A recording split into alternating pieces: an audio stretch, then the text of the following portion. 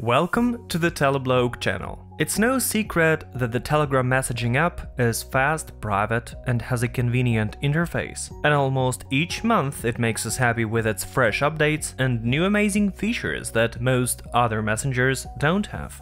Not only is it a means of communication, but also a source of instant news about everything that is happening in the world today. So it causes great inconvenience when, out of the blue, for some reason, Telegram isn't working. Let's say you have an important call and you can't connect. There's no connection, or you can't even install the app on your device and it won't work. In a second, I'm gonna tell you why Telegram might not be working, give you the possible reasons and tips on how to act in such a situation. But before that, subscribe to the channel, click the bell to make sure you get new videos first. So, suppose you turned your device on and started the app, but Telegram isn't working properly or can't connect. What could be wrong? The first thing you should do is eliminate any possible issues on your side.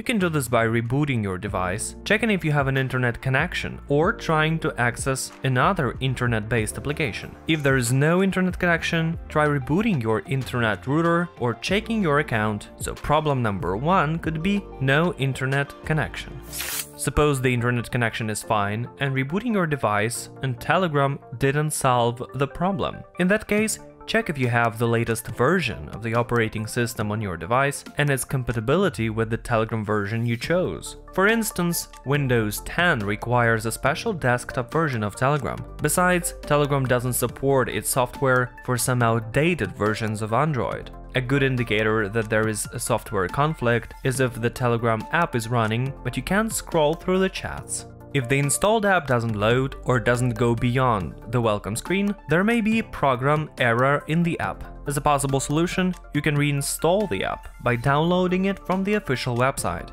By the way, if you missed this in one of my videos on the channel, I'm talking about the importance of installing the Telegram app from the official website or the official stores of mobile operating systems. Why is it crucial? Find the link in the description box. If you're using a desktop version, it's also possible that the problem is on your part and not in Telegram's. It could be your antivirus. Make sure that your antivirus doesn't block the Telegram app. If, despite all the measures described above, you still didn't manage to get the app to work properly and you need to access Telegram right away, you can try Telegram Web, the browser version of the app. You can access it by clicking the link, and I will also leave it in the description box. It's important that you check the URL that you use to access the web version of Telegram. It must be web.telegram.org and no other.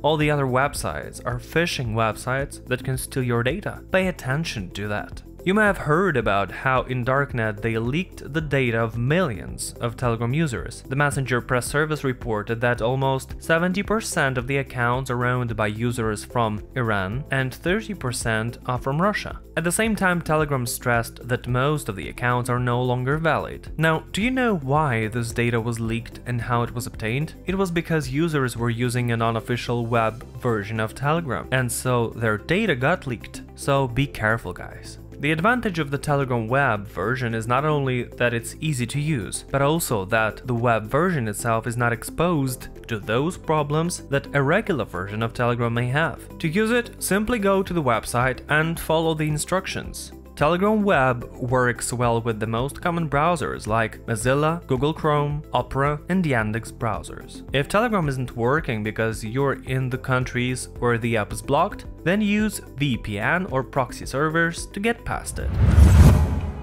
If all of the problems described above are eliminated, we can assume a more global problem. It means bugs in Telegram itself. From time to time, the app is subject to global disruptions that affect entire regions and countries. This issue can last from hours to days. During this period, Telegram either doesn't load at all, or users experience constant difficulties with connection.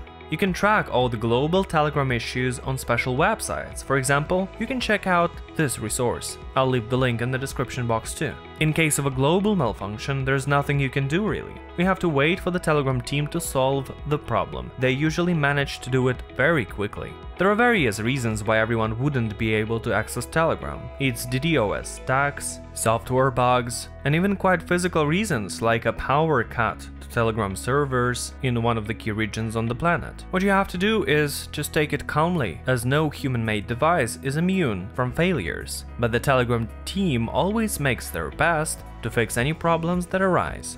And remember, there are no problems that can't be solved. And if you've tried everything and Telegram still won't work, you can always text the support team and share your problem. You can do this either via the messenger on your device or by using the browser version.